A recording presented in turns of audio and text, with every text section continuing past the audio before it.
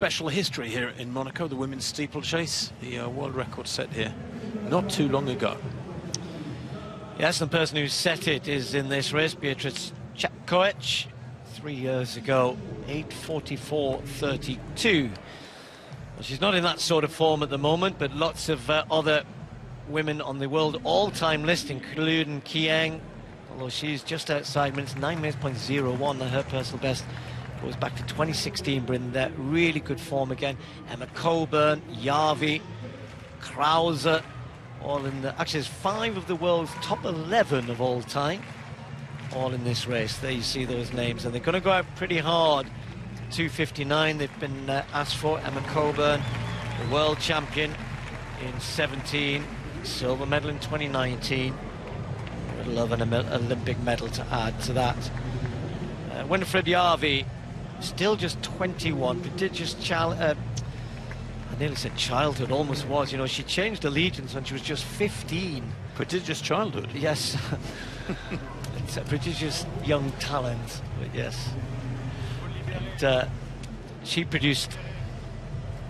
Well, she's only had a couple of races so far this year, but I think she's in good form. As indeed is Lizzie Bird of Great Britain. Best over 1500 and the steeplechase this year. Lizzie Bird, based in Colorado, in Boulder, same as Emma Coburn. Altitude for most of the year. So, 2:59 for the first kilometre, as I said, which Chirono has been asked to go out. But the problem here really is there's no pacemaker after that, so I guess it's whether Chepkoech does what she just keeps doing. She just cannot resist getting out there and running hard, and Kiang has taken advantage of that, beat her in the Kenyan trials, beat her again last week by letting Chepkoech burn herself out, because even though her head might think she can still run in the well under 9 minutes, and her body's not quite up to it yet. Tonight, perhaps a little different, as Chepkoech allows Kiang just to slot in behind the pacemaker. Yavi, Coburn not too far away. Important race this, Steve, for the US champion Emma Coburn. She's looked very, very competent this last few weeks. A fabulous win at the US Championships and a pretty relaxed looking 9:09. And I think Emma, who is frustrated at not yet having broken that 9-minute barrier, we've got to remember that it is a very, very select group of athletes. What, some 5 athletes ever have broken 9 minutes. I think she's frustrated not to be a member of that club, because her steeplechasing over, what, the last 5-6 years or more has been absolutely superb, and she's gradually chipped away at her best times. And maybe this will be her year, but this is a big test.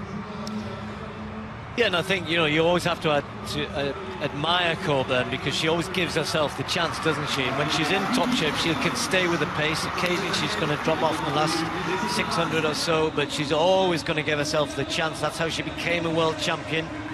Mortley Frerichs, of course, right up there with her at the time, and silver medal 2 years ago. But you're right, it's a very competitive women's steeplechase we're looking at the minute. Chepkoech not ever going to run 8:44, we don't think. Kiang certainly capable of perhaps going under 9 minutes. Can Coburn match that? And then Krause, always just, you know, at the back there, never going to trouble. Oh, and there's a fall. Oh. And that may have been Purity Karui, excuse me, who was leading the second group. I'll check on that in a second, but she's up on her feet.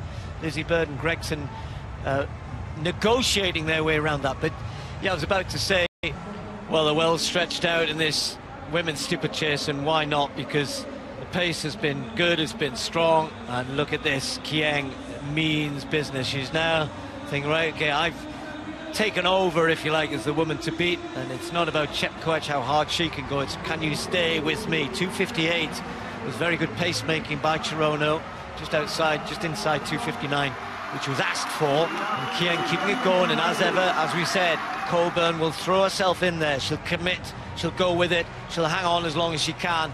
Chepkoech just sitting off it a little bit, and Yavi, these are the big 4. Surely these 4 all will be thinking in Tokyo they've got a chance.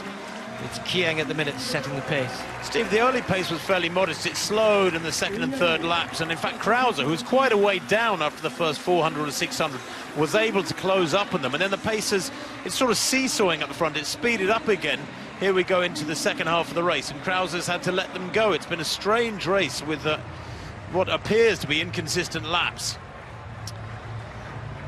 Yeah, I think it's more that Krauser really committed with these. I mean, a 2:58 first kilometre, you know, that's 8:55 pace, you know, assuming you finish quick as well. So, you know, Kieng is keeping that going here, and I think just Krauser kind of went with it because she's run 9.9 recently, her third fastest ever, and thought, yeah, let's give it a go like Coburn does, see what happens. But what's happened is she can't keep going at this pace.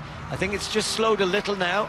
Kieng, Coburn, Chepkoech, Yavi, 4 of them locked together. Coburn just, as ever, good technique through the water jump, just landing in front, but lets Kieng come round again.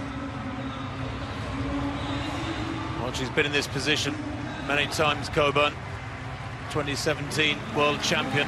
She looks strong, looks confident. I think Kieng's really tested her yet. You're right, that first kilometre was super fast. It's just the pace has been inconsistent as Kieng goes.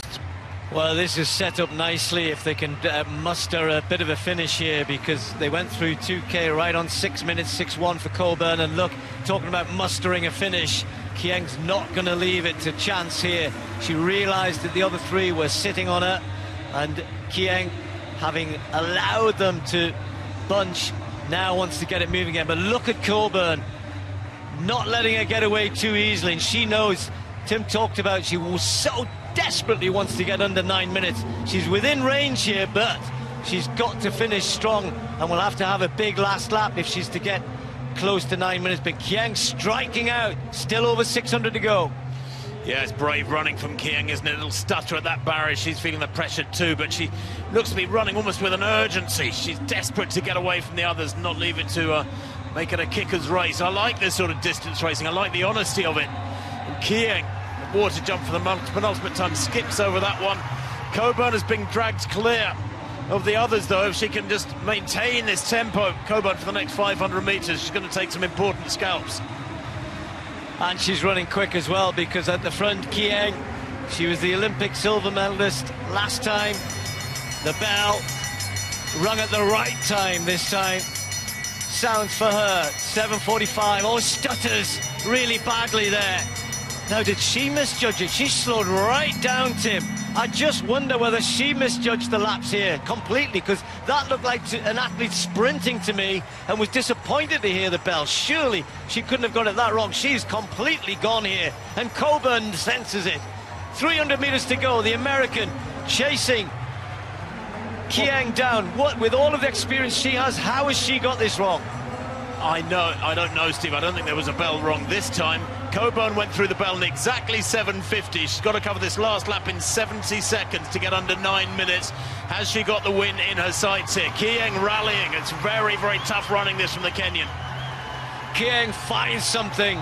She's had to respond both mentally and physically. Oh, Coburn falls just at the wrong time. She had that within her grasp, and she can't pick it up.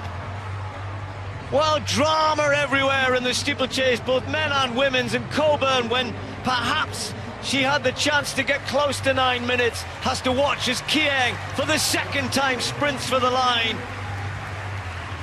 Completely tired, completely spent, but she has enough to get over the line in 9.3.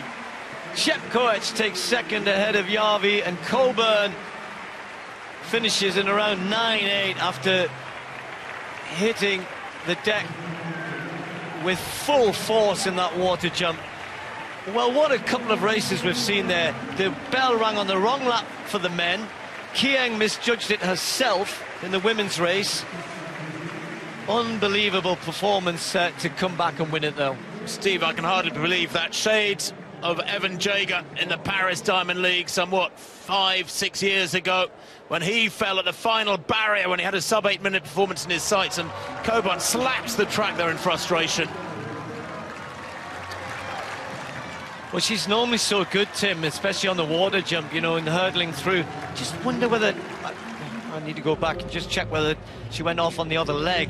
Just seemed to misjudge, well, of course she misjudged it, but you have to say that Kieng rallied in fine style, and a 9.3 clocking when you've when you've pretty much kicked hard within the penultimate lap and then found somebody right on your shoulder, they fall, and you've got to keep going. But the only thing for Coburn is she knows it's close, but you don't get too many opportunities, do you? You don't get too many. You don't, but if she's not injured, her pride is hurt, it's frustrating, but Tokyo is still dangling.